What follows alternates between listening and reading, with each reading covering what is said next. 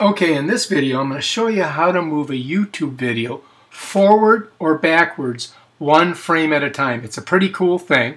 So let's go ahead and let this play. Kite surfing at Delray Beach kiteboarding. I'm going to turn off the sound. All right, if I press K, it starts moving. If I press K again, it stops. If I press the space bar, it starts moving. If I press the space bar again, it stops. Those are two ways that you can start or stop your video. Now the interesting thing is if you go to your comma on your keyboard and you click it once, it goes backwards. So if you want to go backwards, one frame at a time, you can do that. So check it out. I'm going to go ahead and pull it back. One frame at a time. Here's me just getting worked. And this is really handy if you want to try to find a good thumbnail that you can do a screenshot with. I'm going to pull it back a little bit farther. See right here. Now let's go ahead and see what happens here. This is me crashing. So if you wanted to get this thumbnail here, you could do a screenshot of it. Now if you want to go forward, you press your period on your keyboard. And it just goes one frame at a time.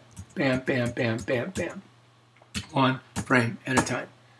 All right, now if you want to make it full screen, you hit F. Bam, there you go. Now we can go one frame at a time until we find something that we want to look at.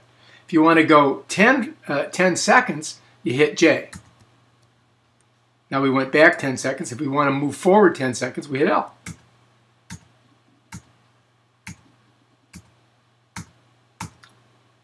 And that's it. That's how you do it. You want to go backwards? Hit J.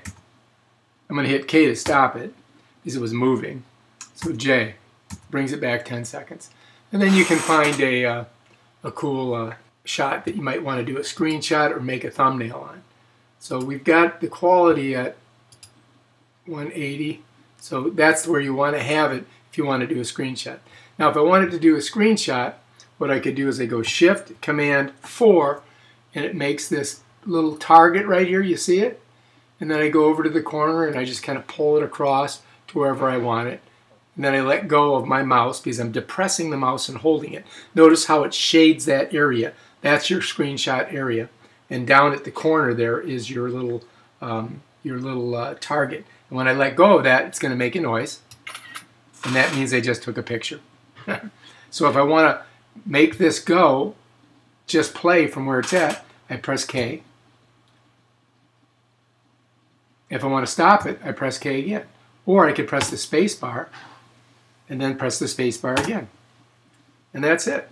That's how you do it. Bam! Crashola. All right.